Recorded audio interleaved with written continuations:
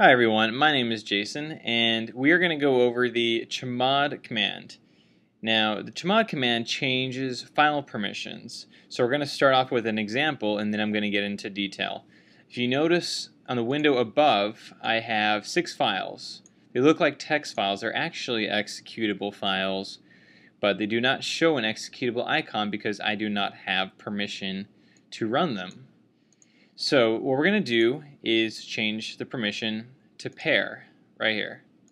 So what I'm going to do is change directory, and this is in my terminal, change directory to desktop secret.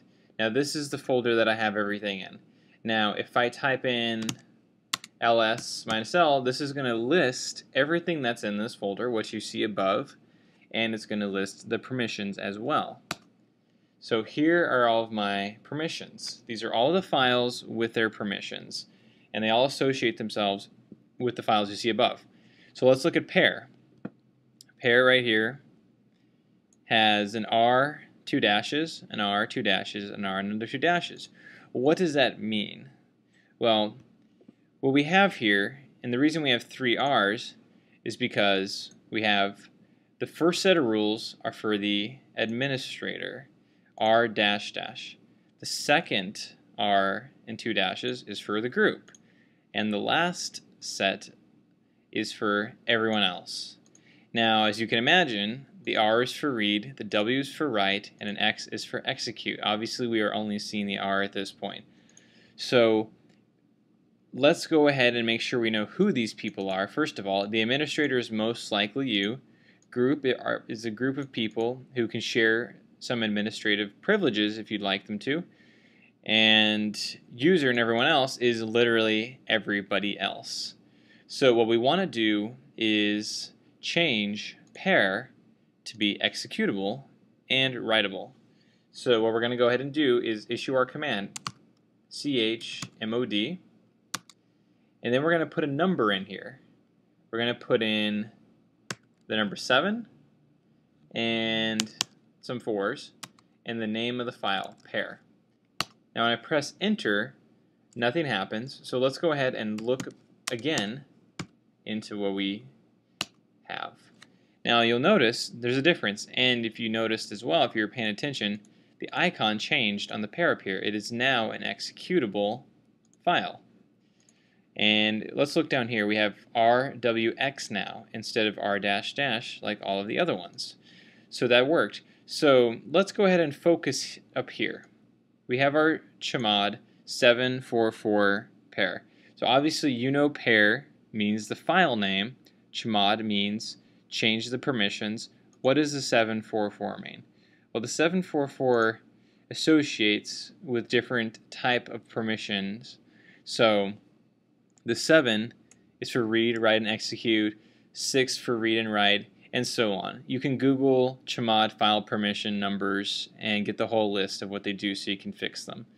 And keep in mind, the first number only affects the administrator, the second number affects the group, and the last number affects everyone else. So 4 is what they already had. So if you look at 4 is read only, which is what it's displaying down there. And that's pretty much how you use it. Now there is a cool little trick you can do. I want to go ahead and change this back, CHMOD 444 pair. Enter, and you'll notice the file went back up here to looking like a text file. And if we list it all again, you can already imagine it's going to be just readable. So here's the cool trick you can do. You can do a CHMOD 777. Now the number doesn't matter. You can do any kind of number combination you want. The trick is a star. So I want you to watch the window on top when I press enter right now. You'll notice all of them changed to executable and writable. And just to confirm that, we have everything right there. Now you might be wondering how you can check hidden files, because occasionally there will be hidden files that you might want to change file permissions to, because typically hidden files are the ones that might have some pretty strict file permissions that you need to change. So what you can do is do an ls again, -l, which is what we had before listed, but if you do A, it's a listing all of them. Now obviously here, I'm not going to really show that much. All I'm showing here is the ds_store, which if I change my hidden files to show and open this back up, you'll see now there is that hidden file that is being shown. Pretty cool stuff. And you can see I'm only allowed to read and write it. I'm not allowed to execute it. I don't really care. I'm not going to be using that. But that's all you have to do. Make sure you change into the directory that you need to be in, first of all, and then go ahead and use CHMOD for whatever you need.